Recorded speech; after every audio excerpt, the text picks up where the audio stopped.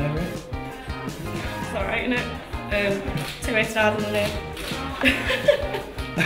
Congratulations on being the first to switch your hands. Well done, Stevie. Well done, Rachel. Excellent.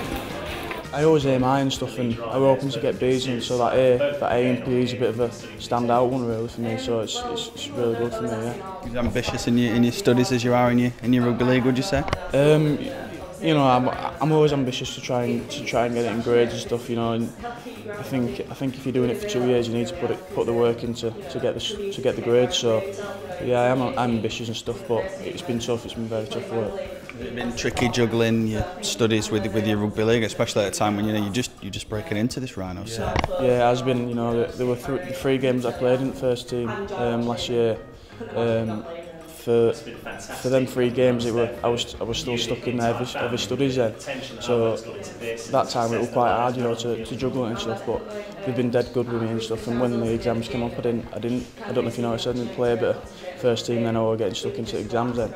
So you know, both parties have been good on Woodkirk Academy. Rhinos have been good. You know, they've helped me out to the best of their ability really.